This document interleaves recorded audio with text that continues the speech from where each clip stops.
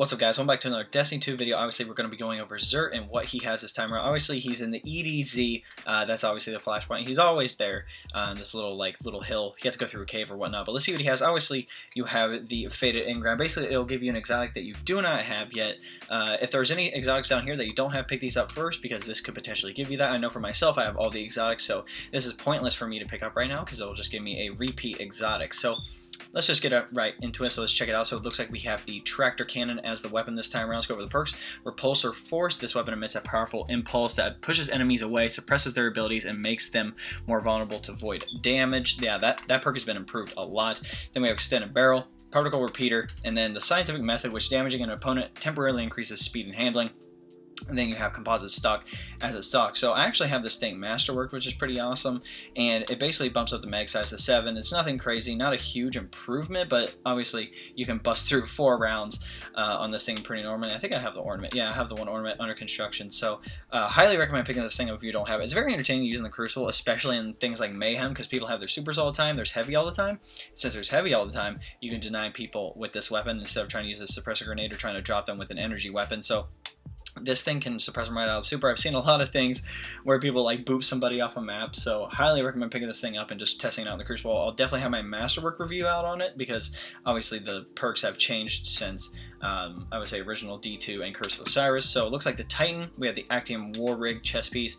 Actually has a new ornament, but I don't believe I have it. I do not, but check out the perk, Auto-Loading Link. Steadily reloads a portion of your equipped auto rifle's magazine from reserves. So this thing's good for like, a sweet business especially. It just maximizes DPS, and considering the reload time on it's really slow, I feel like it's a PvE-oriented weapon versus PvP because auto rifles were good in PvP, but obviously the pulse rifle meta has taken over. Some people still use Uriel's Gift and whatnot. I would just say if you feel like the mag size is too low, just put this thing on, and yeah, that's all I gotta say about that. Next, we have the Warlock helmet called the Stag.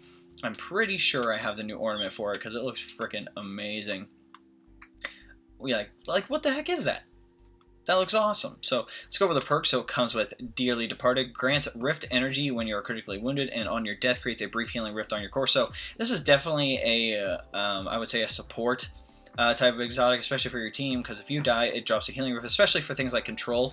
It can help your team out tremendously. I know a lot of people don't use it, but if you're somebody who doesn't have a favorite exotic and you want to be more of the, I would say, support class, this thing is what you want to be using for your team. And then for the hunter, we have the new Warmind exotic, the Sealed Amakara's Grasp. Now, this was a Destiny 1 exotic, just like the Stag, and the perk actually has changed. It's called Nightmare Field. Dealing melee damage reloads your current equipped weapon. So if you get a melee off, a throwing knife, a smoke, as a hunter, automatically reloads a weapon. So it's kind of interesting. It's definitely extremely situational, depending on how you use it. I was thinking like maybe I could use it if I was doing the Gambler's Dodge, I think, where you can get your melee back if you dodge near an enemy and stuff like that. Obviously the whole Arc Strider dodging melee, that thing works as well. So I definitely want to try this exotic out, see if it's interesting. I don't know about PvE or PvP, to be honest. I just need to test it out and get that review out to you guys. Obviously we have the consumables. You have the 3 coins, which gives you an increased chance of getting exotic engrams around the world. And then you have the legendary Nightfall challenge card. Essentially it adds on these 2 extra things right here. So in the beginning you have your Singe, right, and then you can put an advantage on, right? Originally you can only have Extinguish and a elemental Singe, I should say, and then obviously you can either put on 3 disadvantages or you can put on 2 advantages and then 2 disadvantages. So it messes with your score multiplier and whatnot, so if you want to check that out, definitely pick that up. It'll definitely be able to adjust your score in your Nightfalls and probably make it a little higher depending on what build you use. Alright guys, that's it for Xur. If you want to help support me, there'll be a link below. Say best way to support me. It'll take you to a 4-minute video. If you want to go check that out, awesome. But if you don't want to do that, you can always like this video, subscribe to the channel, share this video, turn on the notification bell next subscribe. You can be notified when I drop some new content on the channel, and then comment what you guys want to see below. I'm making content for you also, whatever you want to see, I'll be making content on it. And yeah, I know a lot of people have been talking about Gambit. Obviously E3 was here. I dropped the This Week at Bungie news article, basically my summary of things and my thoughts. There's some great things coming in Forsaken. I'm really excited. If you guys also want to check out my Discord, Discord. The link is below. It should be like one of the first few links below.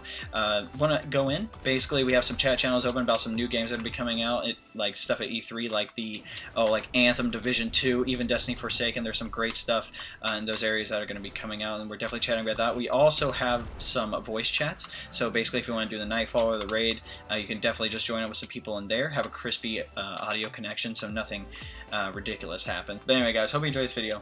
We'll catch you next time.